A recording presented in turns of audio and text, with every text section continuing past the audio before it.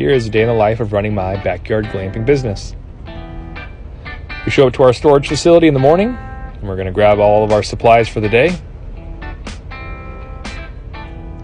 First, we grab our linens, then we grab some decor, and then we're off on the road.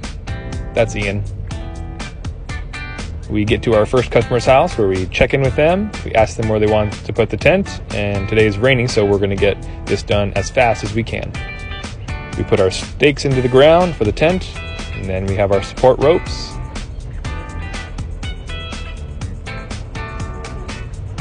And then we decorate the inside with chairs, a bed, and this customer asked for a date night package, so they have a charcuterie board and some flowers.